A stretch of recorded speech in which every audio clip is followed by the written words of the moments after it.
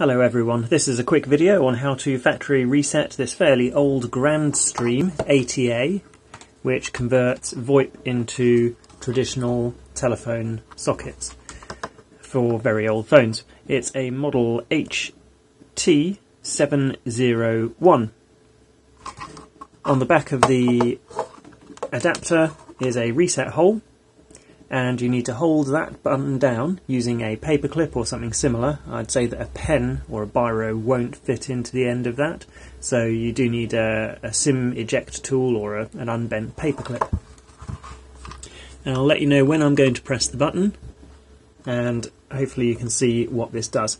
The instructions are to hold the reset button down for about 7 seconds, which I would say is probably 7 seconds or a little bit longer. So here goes.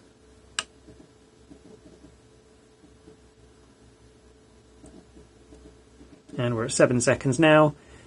All the lights, other than this second to last one, started flashing, and then I let go of the paperclip. And this box will now go through and reset its settings.